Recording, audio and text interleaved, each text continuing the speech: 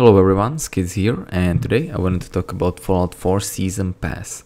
This is a topic I wanted to talk about for a while now, but I did not have time to talk about it yet. Now, first thing you should know is that I am not the Bethesda hater. I do like their games and their way of making things, but I just think they made a mistake with this Season Pass. And today I wanted to talk to you about reasons why I do not agree with it, and also about some of my ideas on how can they change it and make it better. Anyway, if you were not living under a rock for the last couple of weeks, or if you still check out news that come out about Fallout 4, then I'm sure you noticed that Bethesda decided to increase Season Pass price from $30 to $50. Like I said in the beginning, I currently do not agree with this Bethesda new policy, and I'm not going to buy Season Pass at full price, or I might not buy it at all if the DLCs do not interest me. Another thing you guys should be aware of is that I do not agree with most of Season Passes, since they usually don't offer enough content for their price. So if you wanted to list companies like EA that do worse things than Bethesda, then I can assure you that I do not agree with their policy at all, and I'm now a bit disappointed with Bethesda. Now at the beginning, if I'm correct, Bethesda never stated what they actually wanted to include in this Season Pass when they first announced it. Only thing we knew was its price, and that was basically it. Considering last two games in Fallout franchise, I expected DLCs like Fallout 3 and New Vegas had, basically big expansions with a new map to explore, adding tons of hours of gameplay into the game. I searched on the internet and found out that each of the 4 major DLCs for Fallout New Vegas had a price tag of $10, which is a total of $40 if you buy them separately, which I think was a fair price for the amount of content they had, and I would have no problem paying full price for them.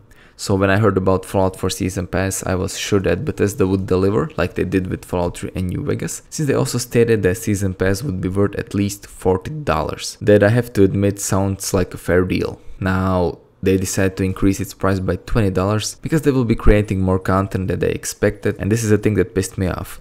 I mean, why would you announce a Season Pass promising new content when you don't even know what you're going to include in that Season Pass and then just sell it? I mean, they could have waited until they finished the game to announce it and not just try to guess its possible price and hope that they would have enough content for it. Of course, the exact opposite thing happened, and now they have too much content for $30, or you could also say for $40, since they say it would be worth $40, and so they're increasing its price at the beginning of March. Now, I have to give Bethesda some credit for letting people know they will up the price and allowing them to buy it for $30 until March. That also caused Season Pass to be actually a bestseller on Steam for a few days. I mean, that could also have been a good tactic as well. Just tell people you're gonna double the price for something, but let them buy it at a cheaper price before you do it. I also have a feeling that Bethesda hopes we will just gamble and buy it, because if they are selling it for $50 later, it will surely have a lot more content than this $30 version, which actually may be true, or it also may not. I just hope that other companies don't adapt this technique if it is successful. I mean, I can just see EA selling DLCs for $40 and doubling their price without any problems.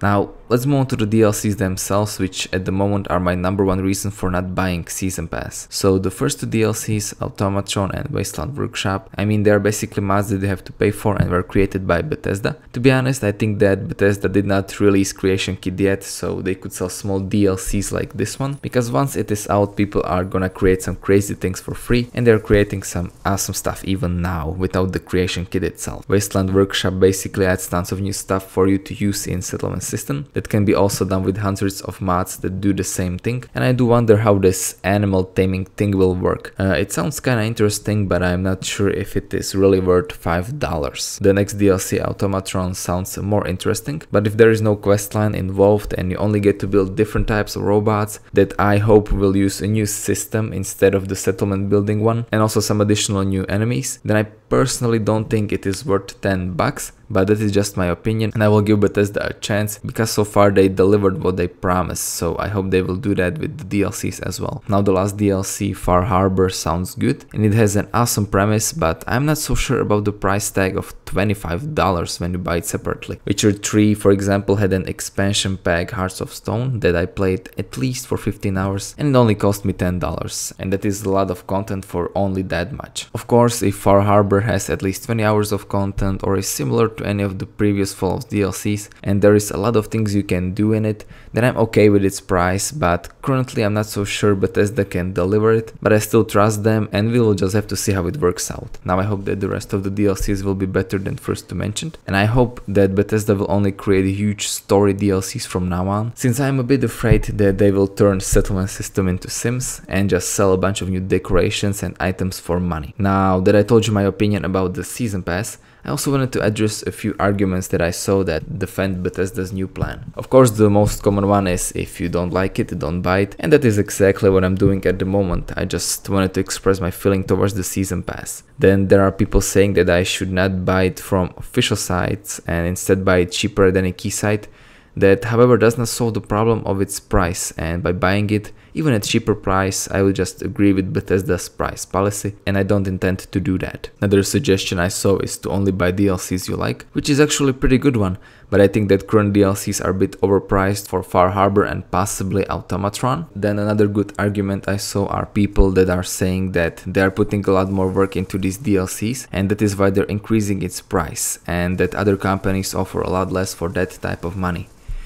Well, currently we don't have any proof that this season pass will be worth 50 bucks. First 3 DLCs are maybe possibly worth the $30 they originally asked for, but nowhere near $50, which means you're basically buying a cat in a bag and you have no idea what you're gonna get for the rest of your money.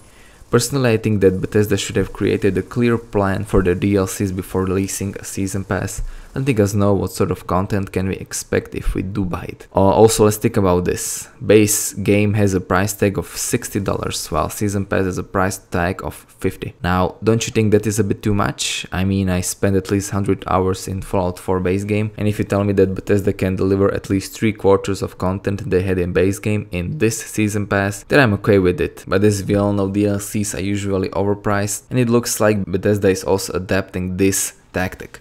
Now again, I have to mention CD Projekt and Witcher here, which I think are currently making a really fair deal. Like I mentioned, the previous expansion only cost me $10 and I had a lot of fun with it. So I hope that other companies will also adapt this tactic and that we don't see more overpriced DLCs from now on. And I also think that paying $50, which is basically the price of a whole new game, for currently just 1 quest expansion and 2, for me personally, weak DLCs so far, is a bit unfair.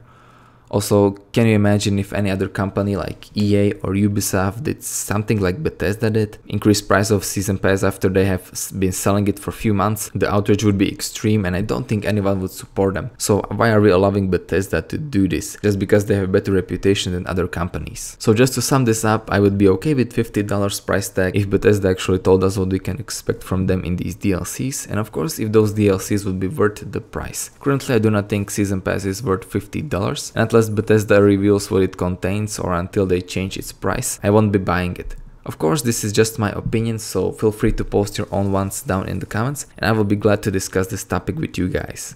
Also, if you notice that I sound a bit weird, I actually created a script for this video because I'm currently not in best conditions to record. I also have to be quiet and I also don't have time to be just recording for 1 hour like I usually do. So that's why I sound a bit different in this video and I hope you're okay with that. Anyway, I hope you guys enjoyed this video. Leave a like if you did, tell me what you think about it in the comments, subscribe for more Fallout 4 content, and I will see you next time.